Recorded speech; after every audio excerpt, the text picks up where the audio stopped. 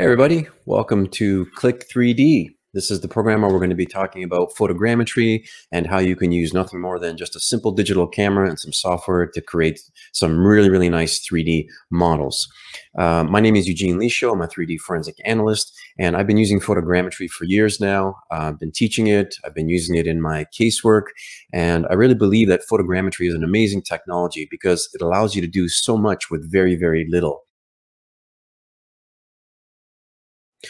So overlap is really important because the photogrammetry software can only reconstruct what is common in multiple images.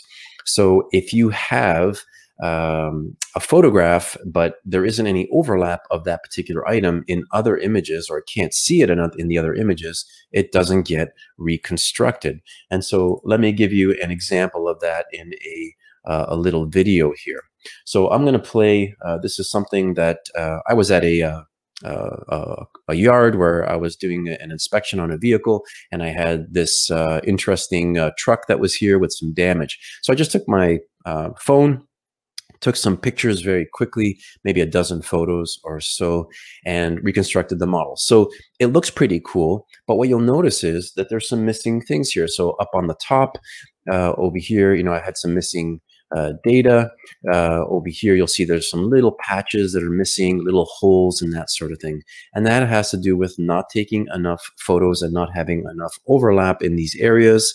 And as a result, I'm missing some data. So if I had to go back and do this again, probably what I would do is take photos in a ring-like fashion. So I'll just pause it here, but basically going around above and below, and then even on the inside, like if you're down at the center of this particular rim here, what you want to do is point the camera upwards and get the underside here of the rim. And that's really what's happening. I'm missing some really important data here.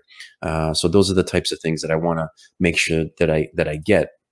Another thing is, if you're photographing a person's face, it's very common for people to sort of photograph horizontally from left to right and capture all this, all these different perspectives, which is great.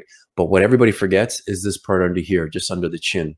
So a good way to capture that is to photograph this way, and then photograph from the top and then come down so that you got a few overlapping images underneath the chin and the neck area, and then you'll be able to fill that in. Otherwise, when you create the model and you sort of turn it upwards, you're going to see just a hole or a patch here. Now, sometimes the photogrammetry software will try to, they have algorithms will try to fill that in, but you won't have any texture and you won't have accurate geometry whenever you fill in a hole.